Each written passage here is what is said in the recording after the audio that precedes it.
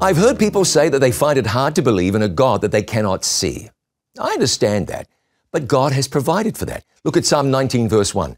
The heavens declare the glory of God, and the firmament sheweth his handiwork.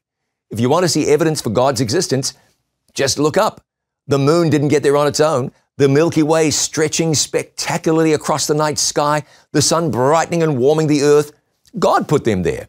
Look at the vastness, the magnificence of the night sky, and behold the glory of God. You see the starry sky, and you feel small because God is so big.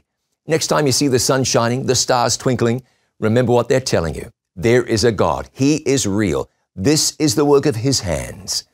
And this vast God loves you. I'm John Bradshaw for It Is Written. Let's live today by every word.